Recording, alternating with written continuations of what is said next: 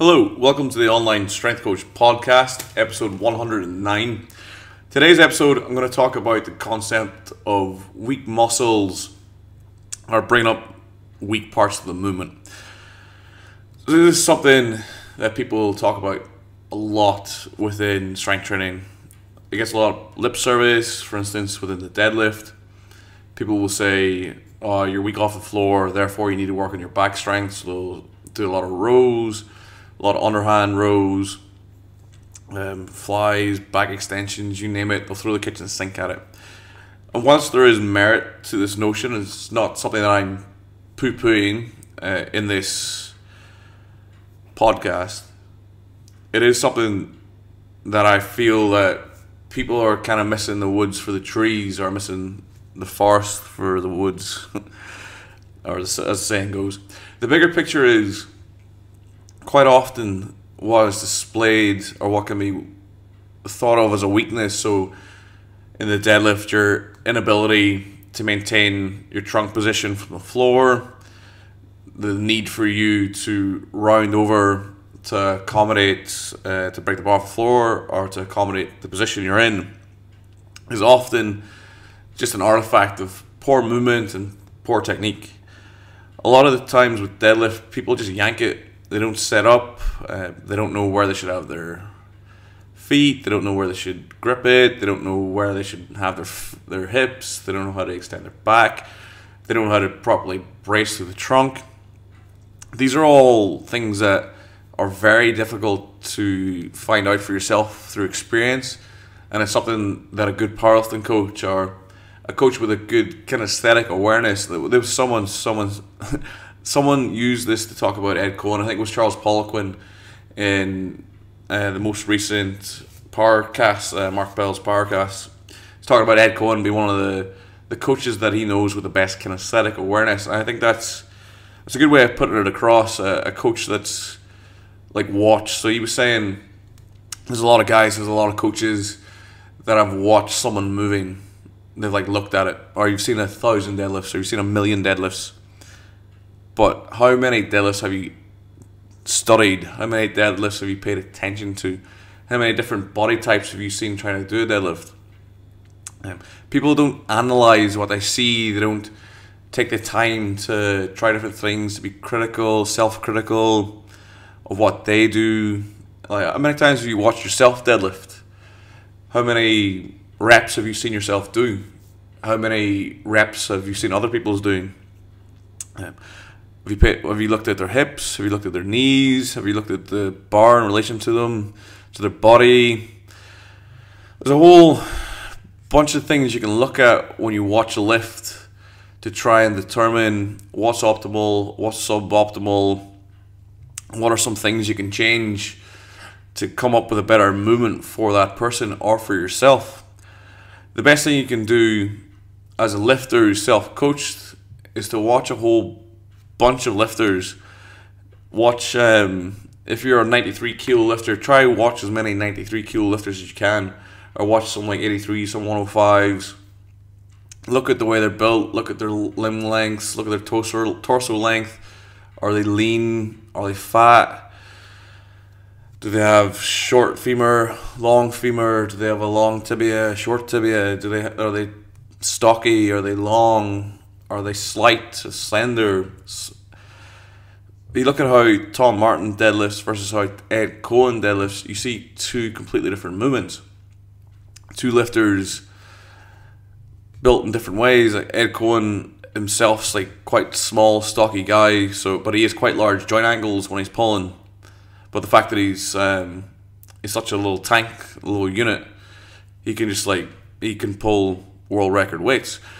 Someone like Tom Martin, who can maintain relatively small joint angles because of the way he's built. So when he takes a conventional deadlift, when he breaks it off the floor, he has a small knee angle, small hip angle, and he has outrageous back strength that allows him to pull huge weights for a guy, even as like a 93 IPF lifter pulling 350, like, it's absolutely mental.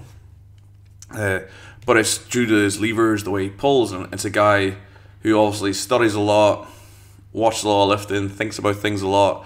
He's a very knowledgeable guy who's managed to come up with a squat stance or a squat technique that works for someone who is like typically someone who is that kind of big conventional puller. They normally struggle with back squat because they're more like the KK Kovanovskos kind of guy where they'd have to lean over hugely to squat. They find depth difficult, although they have a really strong back. They try to over rely on it in squat, so it becomes more of a hip lift than a knee and a hip lift. Because of the hip lift, it becomes essentially a good morning with a knee bend.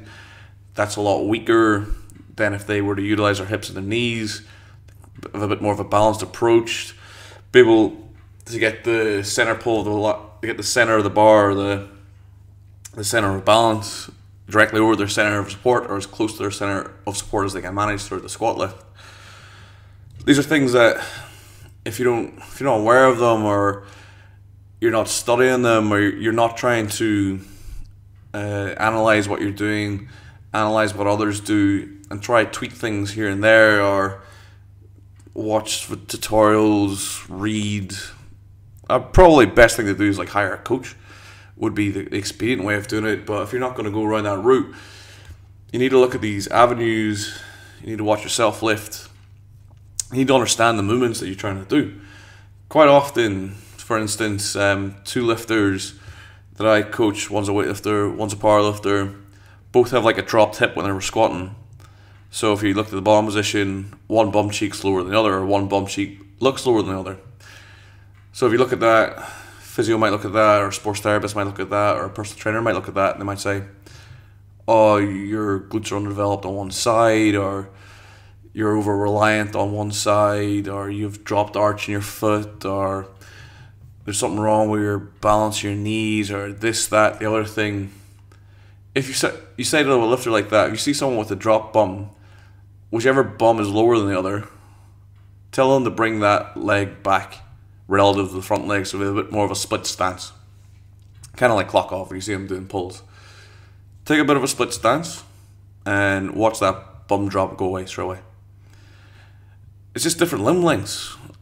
Someone could have an asymmetry. Someone could be, they could have a limb length of 80 centimeters on one side and 77 centimeters on the other side. Or they might have a scoliosis of the spine, or they might have like a pelvis might be lifted up on one side, or there's a whole raft of things that can explain anomalous movement or things that look like weakness. Like with bench press, I struggle at lockout, or I miss it at my sticking point. So do loads of like band work and loads of board work to overload it. Yeah, it can work to an extent, but that sticking point doesn't go away. You have, within the strength curve as it's called, or within any movement, there is going to be a greatest moment of inertia, or a greatest movement arm through the lift. So for most lifters on the bench press, that's somewhere where the arms become parallel with the floor, because that's the largest lever on the humerus, the greatest amount of force to be exerted. That's the sticking point. In the squat, somewhere around parallel, where the knees are at 90 degrees, or sorry, where the femur is at 90 degrees or parallel to the floor, around that area is the sticking point in the squat, because that's where the moment arms are greatest. Some low bar lifters that can change relative, and for most deadlifters it's from the floor, where joint angles are the greatest, where leverage is not as good, where the hips maybe are too high, or where the hips are far away from the bar. In the deadlift, wherever the hips are furthest away from the bar relative can be the sticking point. It can change for different people, depends how you set up, how you pick it up. Someone like me, who try to keep a reasonably strict setup when I lift, my sticking point tends to be at the knee, because whatever way I set up, that's the greatest moment of inertia for me. Now I can do block pulls to try to overload that, and there's definitely merit to that. That's something I've used in the past with good success. There's lots of lifters that do these movements They do they do block pulls, lots of lower back work, rows. There is merit to it, and it's definitely something that I include in my own programming and the programming of others. But it's more look at first causes first, is basically what I'm trying to say. Try look at technique first, look at movement, look at where blockages are. If you're bowing into the knee, sure, doing lots of glute med strength is going to help. It's going to help a bunch. So the good girl, bad girl machine, hip circle, monster walks, external rotations. It's all going to help build up strength and external rotation of the humerus, which will help you keep the knees out in the squat. However, there's going to be a biting point at some stage where that's going to bow in again. Well, if you do lots and lots and lots of volume and movement with 60 to 80%, you do lots of tempo work, lots of pause at different positions, squat with hip circle or bands around your knees. Like, do the movement in different manners to try and focus on your movement, to try and grain the more efficient path, which is the knees to be out over the toes. Because if the knees buckle in, the hips shoot out, and then all of a sudden we have a big back angle to deal with, and all of a sudden we're hugely weak, and that's where we miss the squat. If we miss the squat from going knee valgus because hips shoot out, and then we have to get more in the way, and that's where we miss. We just can't stand, or we use lots of back and we stand, but it's ugly as fuck. So you can look to strengthen things up and not address the technique, or you can look at the technique first and foremost, address that first and foremost, and then add in supplemental strengthening work, and it will come together and you'll be more successful in that way. Okay, hope you've maybe taken something away from this episode, maybe even enjoyed it. Any comments, questions, please leave them below in the comment section. Any questions you'd like to ask but don't want it public, please send an email to speedpowerperformance@gmail.com. Thank you very much for listening. I've been Mark, and I'll catch you in the next episode of the Online Strength Coach Podcast. Goodbye.